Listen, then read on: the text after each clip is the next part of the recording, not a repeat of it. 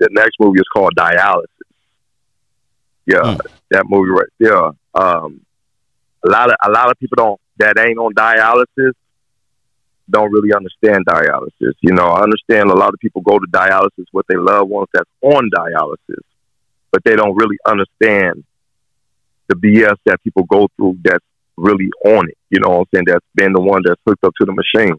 So I just really want to point out a lot of BS that I've been going through that I feel that it's not fair, that, you know, I feel that the Vita and all the rest of the dialysis centers is a lie. You feel what I'm saying? Because they don't check, you know what I'm saying, everything they supposed to check as far as the people that's working there, their attitude, and then, you know, a lot of people that's working there is foreigners. I ain't got no problem with no foreigners, but it's like, yo, you in America, you feel what I'm saying? You need to, you know what I'm saying, like, no, like, study to show yourself approved in America. Yeah. Don't get mad at somebody that's a American that's talking to you and they native tongue and you don't understand it. Then you flip the words and then it's like, and being black, being young on dialysis, not really having that moral support, somebody there to speak for you. You off the machine, on the machine, you dealing with different BS from the technician. He say, she say. I mean, I done had police called on me at dialysis, like, bruh. I mean, it's just BS, you know what I'm saying? Then the insurance, you know what I'm saying? Like, I was supposed to go get fitting for a kidney on the 18th of 2023. The day of the appointment, I'm walking out the door, bro. You know what I'm saying? I have to be there like 4:30, 4:45 in the morning. You feel what I'm saying? I'm walking out the door, about to get in the lift. My phone ring. They say, "Hey, yeah, your insurance ain't covering this appointment." But listen, they was calling me every day up into the appointment, prepping me, make sure I'm ready, make sure I be there on time, make sure I got the moral support to be there, this, that, and that. So it's like, yo, like, y'all just trying to kill me at the end of the day. You feel what I'm saying? Like, I've been on this 6 years. Like, come on now. Like, what's the problem? Every time it's time, I'm doing the best I could do. Been on dialysis and mess with your mood swings and mess with your memory. Like, I have memory loss. I'm only 37 years old. Like, it's hard for me to remember a lot of things. You feel what I'm saying? So it's like, and then it's like I'm on dialysis by myself. I don't have nobody to speak up for me.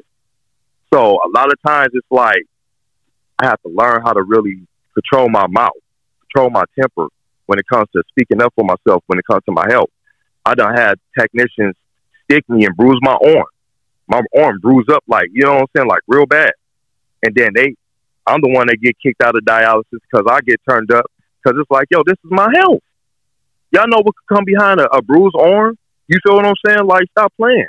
Y'all know blood clots could come, and if I catch a infection, this, that, and that, it could be all bad for me. But y'all ain't worried about it. Then they tell you the right channels to go through. You go through the right channels, and still nothing be done. So, yeah, putting out this movie Dialysis, like, I can't speak about nobody else, you know what I'm saying, days on dialysis but myself. And, like, in the beginning, it was smooth operator. You know what I'm saying? I've been through maybe 10 different dialysis centers already in the 6 years, because it's like, yo, y'all not going to treat me any type of way. You're not going to talk to me any type of way. You know what I'm saying? And like I say, so putting out this movie hopefully could put enlightenment, awareness to the right people that needs to really check who they got taking care of people on these, you know what I'm saying, on this type of treatment. You know what I'm saying? How they talk and how they, you know what I'm saying? Like, it just, like, I have to go through a lot just to get them to, like, talk to me correctly. I have to go through a lot for them to even get to understand me. Like I said, I got shot in my neck, so it messed up the arm that I get dialysis in. So I'm in always, like, intense pain. One day, the needle's coming out my arm, and I was like, oh, F, this hurt. The technician, which is saying they don't speak good English, went back to the management of the dialysis center and said I cursed her out. Wow.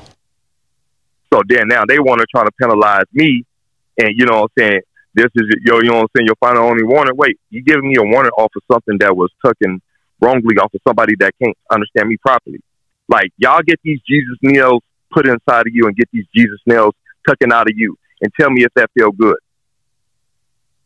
There's no lidocaine. There's nothing you could do to ease the pain when some big old 15, 18 gauge needles is coming in and out of your arm. So it's like, yeah, man. So me putting out this movie, Dialysis, I'm just trying to really, you know, share my story. And believe it or not, it's been a lot of artists that been on dialysis. Shout out to Scarface, his son that gave him a kidney. That's beautiful. You know what I'm saying? Freeway. Yeah, man. You know what I'm saying? He was, I don't know if he's still on dialysis, but if he is, shout out to him too. But you know what I'm saying? A lot of other people that, you know, don't speak up on it or don't really put it out there. I'm not looking for no sympathy or empathy. I'm just trying to put my story out there so people know how to deal with it. You feel what I'm saying? Because sometimes verbally, you know what I'm saying, it just don't get across to them like I needed to.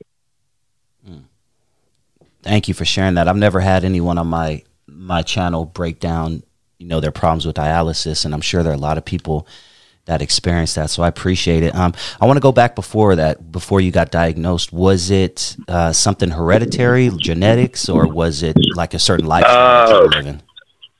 Yeah, man. So, you know what I'm saying? I lived a lifestyle, man, where I was very depressed. You know what I'm saying? I was very depressed and suicidal when I was coming up, man. So, you know, on my mother's side and on my father's side, well, more on my mama's side, I know about sickness through, you know what I'm saying, run through the family. But I tried to take my life and overdosed on some pills that ate half of my pancreas, which caused me to have diabetes. So I was just diabetic at first. You feel what I'm saying? And then I was still out there knucking, running wild in the streets, you know what I'm saying, and not really paying attention to the health. And then, you know, once I did, it was to the point where, you know what I'm saying, I got put on the metformin. The metformin didn't help, so they put me on the insulin. And then, so I just got off of insulin maybe like 2 years ago. My levels is good, but before then, it half my pancreas. It caused me to have the diabetes that I had, not being able to really, you know, paying attention to it until I really sat down. I got married to my first wife, which was a nurse in the Air Force, and she's the one that really pointed out, like, bro, you need to. So that's when I started really paying attention to it. And then, you know, it was just been a domino effect after that. You know what I'm saying? It went from diabetes. I was passing kidney stones real bad, so they put in a kidney stent, you know what I'm saying, on the left side of my body, which they left in for like too long. So when they took it out, I was still having like, you know, like complications with that. And then I used to drink a lot.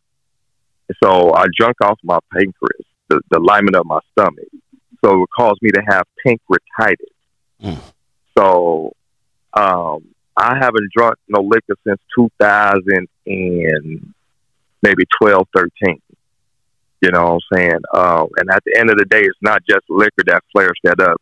Red sauce, chocolate, a lot of different foods that, you know, I was at first not really aware of. So I'm just out there eating. And I'm wondering why I'm just throwing up in so much pain, because I'm putting the wrong thing in my body with this pancreatitis that's keep on swelling me up, flaring me up. So I'm in the hospital, in the ER, that's not really understanding. So 2015 is really when I found out my kidneys started shutting down. It took 3 years for them to really catch up to really, you know what I'm saying, like bring me closer to death. And that was in 2018. So it just been a domino effect, you know what I'm saying? And now it's just the fight, you know what I'm saying? The fight to stay alive, which I love doing. I ain't gonna even lie, bro. You know what I'm saying? It do get me down. It do get me depressed sometimes, but I love praying and I love talking to God, and I love when God brings me out of it, because that's what he always do. He show up and show out, you know what I'm saying? So I just don't pray to God when things is bad. You know, I pray to him when things is good too. You know what I'm saying? And vice versa. So it's like, you know, with that being said, man, it's just, you know, I always had clear visions of God really healing my body and bringing me out of it, and me just being back to me. And before I was sick, man, look, I was on the stage, bro. You couldn't catch me. You know what I'm saying, man? Out there in DeRidder, Louisiana, bro, Mississippi, Atlanta, bro, you couldn't catch me. You couldn't catch me at all, bro. I was one of the most moving, grooviest cat it was out there. I was at every bodega gas station with the trunk popped. You know what I'm saying? Getting out the mud. You feel what I'm saying? Like, bro. And I mean, like at the end of the day, it really ain't no slowing down. It's a little bit now because, like I said, been 6 years on dialysis. So yeah, it's starting to take its toll. Like I had dialysis today, so you know what I'm saying. I feel good, but at the end of the day, I know I can't run a mile. You know what I'm saying? But sometimes I push myself. I get off of dialysis to go rock a show. Just you know what I'm saying, because it ain't no giving up. Giving up is no option. Sitting down only brings laziness. Laziness is a sin. I'm far from lazy. You know, the world don't give a F about my sickness. Being on dialysis don't pay the bills. You feel what I'm saying? Like, so a go-getter, hustler, what I'm going to stay doing until God call me home. You know what I'm saying? When it comes to it, you know, like I say, me putting my story out there, walking by faith and not by sight, doing the things I'm doing, writing the stories I'm writing, trying to really put it out there. I don't know what type of help it could bring to me. But I know if I stay quiet on it, you know what I'm saying? I mean, how anybody going to know that I need a new kidney? You know, so, man. Yeah. Dude, keep that up because, and it's probably therapeutic to you. You know what I'm saying? Just talking about it, I'm assuming, which is why you have your hands in so many things, specifically the What I Survive podcast that's coming up. Is it therapeutic to you talking about that very stuff? Therapeutic. It's very therapeutic, man. Like it's never old. You know what I'm saying? Because it's really a testimony. Like I know people that ain't survived none of it, and you know what I'm saying. May they all rest in peace. You feel what I'm saying? But like, I've been on a machine next to the homegirl that I was raised with. Both of us on dialysis, and the next day she gone. She in heaven now. You know what I'm saying? So it's very therapeutic, so therapeutic for me to be able to share my testimony, to be able to put it out there, talk to people about it. You know what I'm saying? People ask me questions about it, and as much wisdom and knowledge I have on it, I answer those questions to the best of my ability.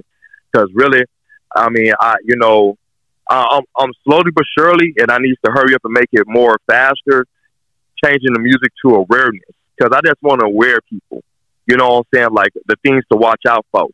You know what I'm saying? So you don't end up in a situation like me. You know what I'm saying? Because it's not what we do, it's how we do it. You feel what I'm saying? So if we really pay attention to the things we put in our body, how we put it in our body, you know what I'm saying? Like, you know the saying, man, if I knew what I knew back then, now, you know, I'll do it all over. You feel me? Mm-hmm. So most definitely.